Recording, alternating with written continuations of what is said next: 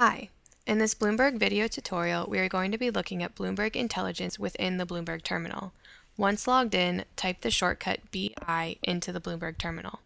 Unlike in previous videos, you do not need to enter your specific company first, but instead know what industry it is in.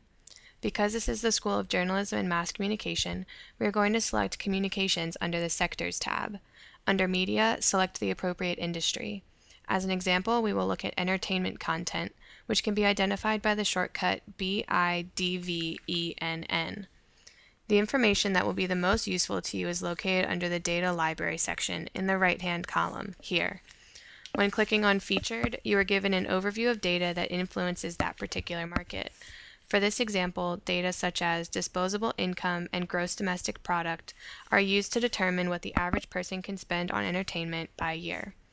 By clicking the graph icons next to the information, you get a visual representation of the data over time. Under the Market Share tab, you will see the amount of the market that each corporation in the industry possesses. There is also financial data that reflects different aspects of the market, such as advertising revenue and affiliate revenue. At the top of the screen are tabs with options to look through different types of information related to market share. While this example is looking at media networks, data concerning other aspects of the industry, such as films and other businesses, such as theme parks, are available. Moving on to the Macro tab, this shows more in-depth economic and social information such as population, consumer expenditure, and percentage of U.S. households with a TV in order to better understand the projections and revenue of the chosen industry.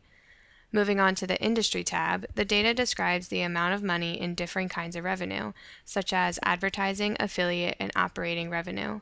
Many aspects of this information can also be shown through differing tabs at the top, depicting specific industry areas.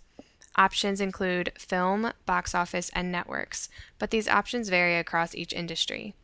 The graphing function is important for comparing the different types of revenue across one type of entertainment industry, and the charts are in real time.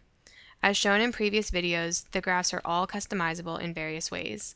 Once in the graph section, just click Show Data here, and it will take you back to the data lists. The final tab that will be important is the Company tab.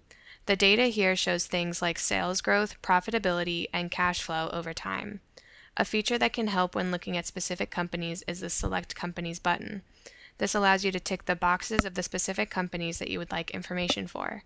Click the Update button, and the results will filter to only the companies that you chose.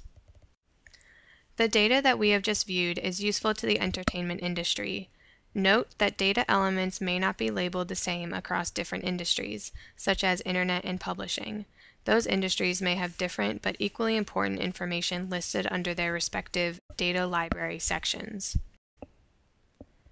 To learn more, check out our other Bloomberg Terminal videos or ask a staff member at the Park Library.